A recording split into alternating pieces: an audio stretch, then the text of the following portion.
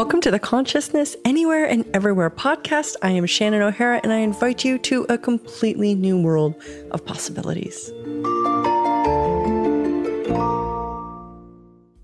All of life comes to me with ease and joy and glory. Don't suffer your life. Create your life. Learn the tools, processes, and ways in which you can have your life change in dynamic, amazing, and profound ways. Visit accessconsciousness.com to find out what magic is available for you today. Hello, everybody. Welcome forward to Consciousness Anywhere and Everywhere. I am super excited for this extremely potent podcast. Today, I am joined by my father, Gary. Hello, everybody. And Shannon, it's so nice to talk to you. Well, I actually tried to record another podcast on my own. Technically, it only recorded the first 15 minutes of it. And I was like, that's interesting. So I took that as a indicator to potentially have a different conversation, and something really massive that I wanted to tackle that I felt like, quite frankly, I need your help with is the topic of control. Well, it's a real interesting thing at this point in time because there's the majority of the governments and all of us have seen in the last year all the control that's been created around COVID. Now, I thought it was very funny that they talked about this terrible pandemic, and only 0.05% of the population actually dies from it. Now, the last time they had a pandemic in the world, 27% of the population died. Now, that I would consider a pandemic, something you need to panic about. But when you have like 0.05% of the population dying, it's not quite as invasive as it's being made out to be. But it's been an excellent justification for instituting more control. And control is not a newfangled spiffy device. It's been around forever. You know, it's like I know. Control has always lurked in the shadows of all of our minds and been demonstrated through many of our actions and choices. And so control in and of itself is this interesting phenomenon. You said something, God, I actually even think you said it on a previous podcast. You might have said it. You said you can't actually control anything. No. Can we talk about that? About how control doesn't actually work? I mean, it's like if you look at the thing about with the COVID thing, it's like you have to wear a mask all the time. Well, I see people driving in their cars with their masks on. It's like, why do you have a mask on in the car?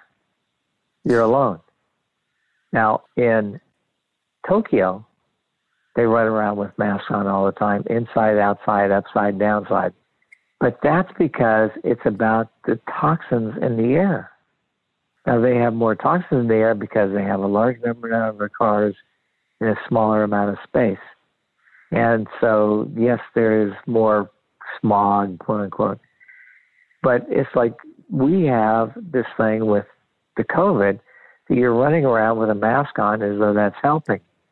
But I talk to all kinds of medical people, and they say, it's so crazy because it doesn't, it's like those masks don't actually do you any good. They don't filter out much of anything. And, it's like it makes you feel better, quote unquote.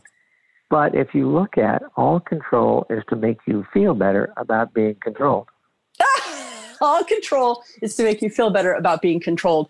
So can we talk a little bit about how we control, like some of the ways in which we control ourselves? And well, you control yourself by believing other people's points of view. That's definitely one of the massive ways we control ourselves. That's the biggest way. I was having a conversation with a girlfriend a couple of days ago, and she was having she actually reached out to me because she was having like what she thought was like panic attacks. But through the conversation, what we actually discovered was she was gaining access to like a whole new level of awareness and capability for her in her own universe. Yeah. And as soon as the doorway to having greater access to more energy, more ability, more awareness started to occur, she would immediately start controlling it down into something that she could understand or control. Yeah. that was one of the biggest things that you did for me at one point. Well, at one point, a trillion times, you would say to me, because I've always been looking for greater financially, greater productivity wise, greater awareness, greater freedom, greater creation. And I would get to these sort of stuck places and you would say, well, how much are you preventing? How much are you keeping this from growing so that you can be in control of it? Yeah, and the thing is, one of the things I noticed is that most people would rather control things rather than rather be controlled and control things rather than being aware of what they could create that would be different or greater. Do you know why that is? The only thing I can assume at this point in time is they choose that because it feels like, quote unquote, to them, that they are actually going to have more control by having a smaller life. And it's like, I got a kick out of it. I was working with a kid that is into acting, and he'd been getting callbacks for auditions and stuff. And he went and got his hair cut, and they, somebody suggested that he get a haircut like Patrick Dempsey. And it's like, all of which is fine, except he decided after he got his hair cut that it was terrible, it was awful, and it was it's like he had lost all of his confidence. I said, so did you really lose your confidence, or are you trying to create something different? And it's like he wouldn't answer me. I wouldn't. And why wouldn't he answer me? Because at least he could use that as the reason and justification for why he didn't get any callbacks this year. And it's the beginning of audition season. So he really should have been just like going for it and working wherever he could. But he was not doing that. He was trying to find a reason why he couldn't succeed. So looking for a reason for why you can't, is that a form of control? Yes. It's one of the ways you control the universe, so that you don't have to step up to being more than you currently are. Right. So that's a lot of what control is. It's to not step up to being more, greater. Yes. Mostly that's why people do control, is they don't want to have a life that's bigger than they can, can control and understand as such as it is.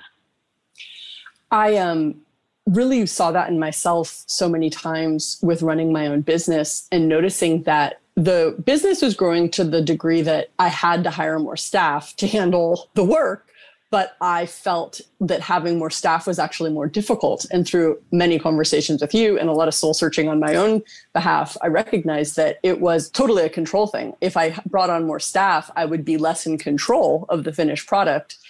And it took me, I'm going to be honest, it took me like 4 or 5 years to really work through that. And now I'm in a place where the people that I work with have autonomy to function independently and to do their jobs as they can. And what comes out of it is a level of productivity and ease that I never could have even imagined was possible without me controlling every single little detail of everything. Yes. And it's like, that's the problem, is we think we have to handle. It's called micromanagement. Chidisa Bowman wrote a great book called Conscious Leadership. And it's a hard book to read because there are no stories in it. It's all just flat out information. And the one part of it that I found so dynamic was the fact that she talked about micromanaging. And people micromanage everything. They try to keep it to the conditions they can control. Control is the way you make sure that your failure is something you're okay with. Control is the way you make sure that your failure is something that you're okay with, as opposed to success, which you cannot control. I mean, and it's so amazing to watch what's going on with like globally right now is they're like literally there's a global micromanaging occurring that it like blows my mind how it's able to be instituted. But it's also interesting because I've still been traveling around the world during this pandemic and to go to different countries and sort of watch how they handle the micromanaging. And Yeah. Some of the countries are really organized and really dead serious about it, and some of the countries just pretend. They're like pretending that that everything's under control. Something that I've really been gifted with is the ability to succeed beyond control, which is a very powerful. Now you just said the most important thing about this conversation. Yeah. To succeed beyond control. It's like if you can create and succeed beyond control, then you can actually go beyond what other people are capable of experiencing. And that's on a personal level. Yeah. And every time that I come to, like, I'll use my work and my business as an example, because that's the place where I, to be honest, notice it the most. Although I think I do it probably in my actually I do it in my marriage a lot as well too. But when I come to a place where I start noticing like things are hard, this is always my indicator that I'm starting to resort to control. Is things start to get difficult. Like I start to get frustrated with a particular workflow or with a conversation or with a person or with a project or something. It'll start to be hard. And that's my sign right there. It's indicating like I just went into a control path. And so now I stop. I'm like, oops, okay, wait. I went into control, which is familiar. Like I know how to do that automatically. Like control is old hand. That's easy. But I'll stop myself and I'll go, wait a second. Where do I need to change my point of view here? Who do I need to hand this off to? What do I need to be different in this equation? What are you talking about? What is that? It's a question. So I ask myself a question and I'll basically change my action. And then within like literally a second, the entire thing is different. But it's that quick now because I've exercised loss of control through. You've exercised the muscle of not controlling. Yeah. So it can change quickly now, but I still have to pay attention to when stuff starts to get hard. That's when I know control is peaking up. Yes. Yeah. It's like your mother, she always had the point of view that the only way she got control was with anger. So she does anger every time she thinks something's not being controlled the way she wants it. She gets angry thinking that's the way to get her power over things. And to have power over everything is anger. And everybody does different things. Right. The only reason I brought that up is because people use different techniques. Exactly. You look at it and go, okay, this is getting hard, but you're willing to be aware of the hardness of it, where most people are not. So let's talk about the different techniques that people use for control, because that's going to be very, I think, fascinating and eye-opening. So people, obviously anger is like a really common form of control. Yes. Hysteria. My husband is hysterical about something. My husband is the master of controlling by going slowly.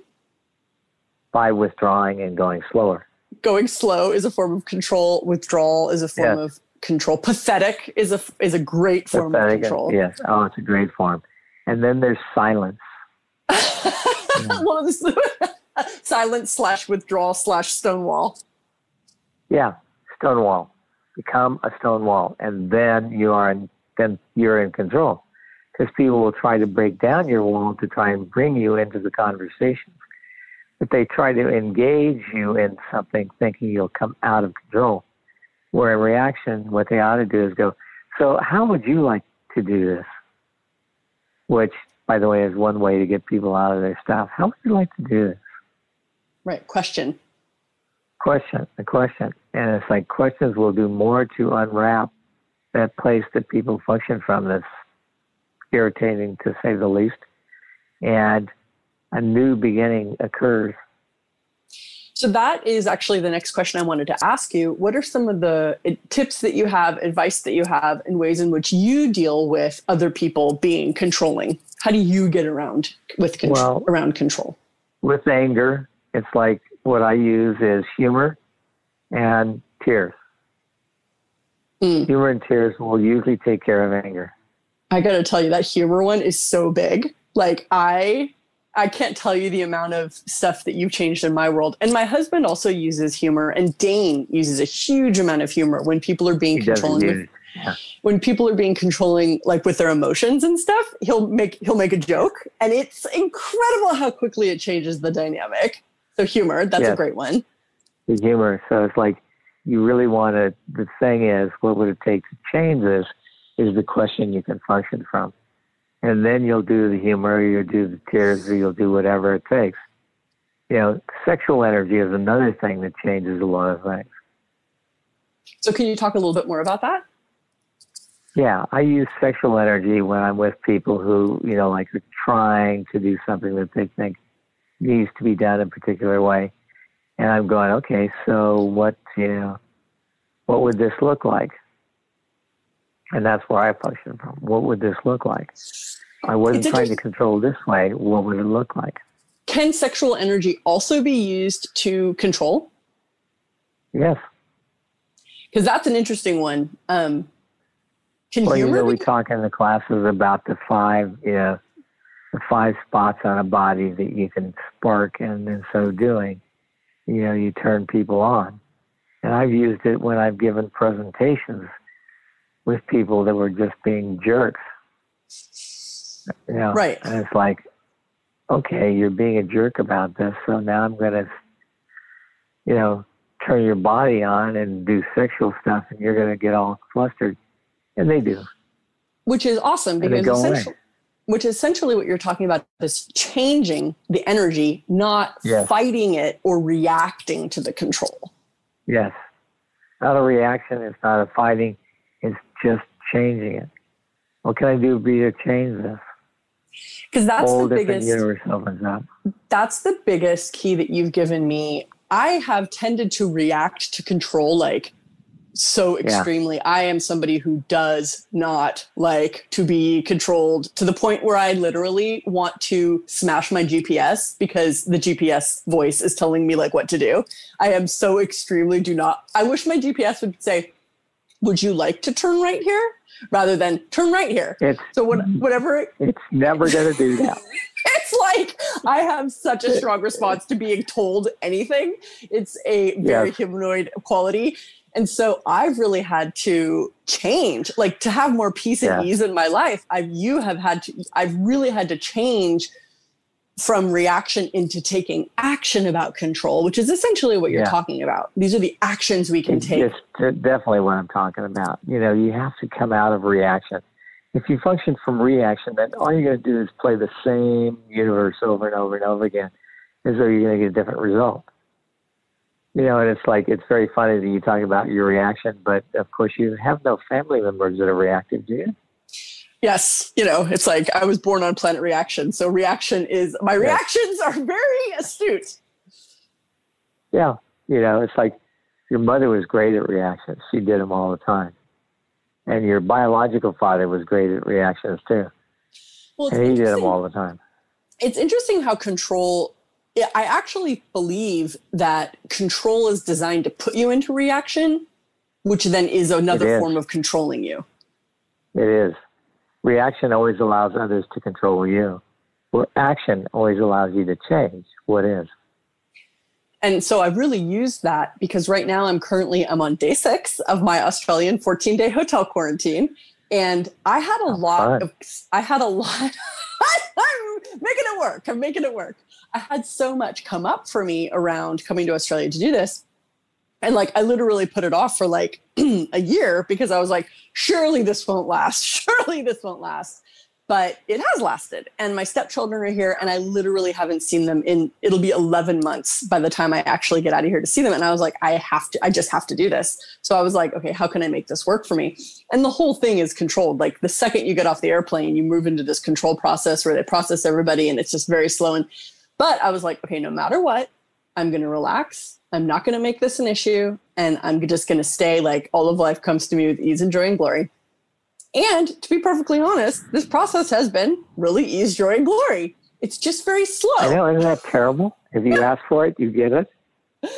And so I can feel other people in the building sort of like going into their weird universes of stuff. And it's like I have to choose every moment to not react to the situation, but to take action. Okay, so what would I like to choose in this moment? Oh, okay, what can I choose right now that would be fun? To be honest, yesterday was day 5. It was like one of the best days of the year for me so far. I was like in such a good mood and I was so happy and I did some great work. And it was like, So it's sort of like people are like, how are you doing in there? And I'm like, I don't know. It's fine. I'm like, I would like to be out of here, but I will not allow this control to affect my life. That's great. And it's like, I just noticed that, it's like you take a point of view and guess what shows up? Your point of view. So if you have an interesting point of view about it, and all life comes to me with ease, joy, and glory, it shows up that way. So why do people think the control is what will prevent disaster? Because they are always trying to avoid what they think is going to happen, even if nothing's happened. Right. So if it's you this. spend your life trying to avoid it, you're actually making it the power. Right. So we use control as the way of avoiding the future because we've decided the future is this, that, and the other. Going to be X, Y, or Z. Yeah. Rather than all of life comes to me with ease and joy and glory and being open Past, to all present, of life. the future, and everything else. Yes. Yeah. With this kid that I was talking about, it's like he got his hair cut, so he looked like Patrick Dempsey. He was hysterical about his hair being cut off, and now he wasn't going to be able to succeed. So I said, well, go get hair extensions. He goes, what? What's hair extensions? I said, it's where they add hair to where you want it. He said, well, how's that done? I said, I don't know. I just know they do it. I have all kinds of people I know who do hair extensions. He goes, oh, okay. And it's like, so he didn't do that. He actually ended up getting his hair cut. But he was hysterical. He was crying. And then he told his grandfather about it. He told his sales rep, his agent. One of those guys, his agent about it. And they both, got on his father about how he needed to be put on drugs and he needed to be sedated and he needed to go into therapy. Oh my God. Because of a haircut. Yeah. And I called him and I said, okay, well, this is a great idea.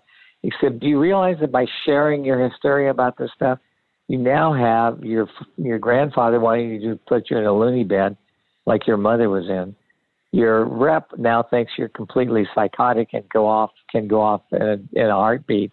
And, she's going to have a hard time repping you because you're no longer steady. I said, yeah, you can, put it down to that you're a volatile one, that, and all that kind of stuff. But ultimately, you end up, they all think you're Looney Tunes. What would it be like if you were not willing to make yourself into being a Looney Tune? And it's like, and he couldn't get it. And finally he got it when he went, they want to put me in a loony bin? Yeah. I said, and they want to put you on drugs. So drugs would help you a lot because that would make it impossible for you to be able to do characters right away because you'd have to go through the drugs to get there. So what was the purpose of what he was doing? He was just being hysterical. Okay. Is that a reaction?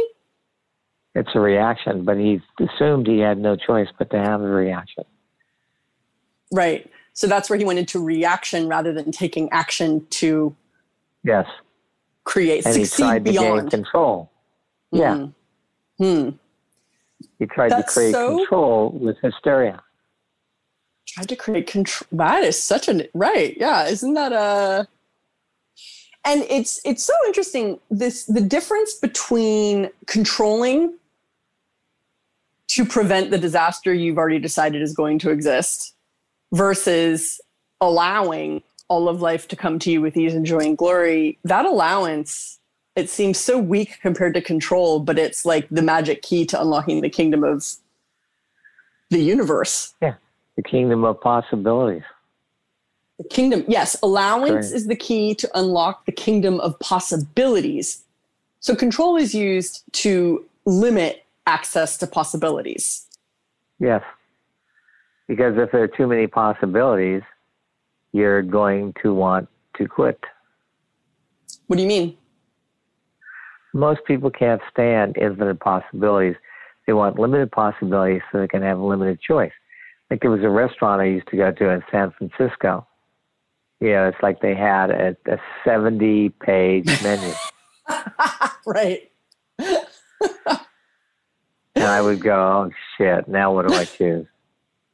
I mean, I get it. Like when there's infinite choice, you have to sort of like, it's really funny too, because then you actually have to ask more questions and explore more and receive more and like choose more. Actually, no, you don't. But yes, you do. Some people can't and won't. And those that can will.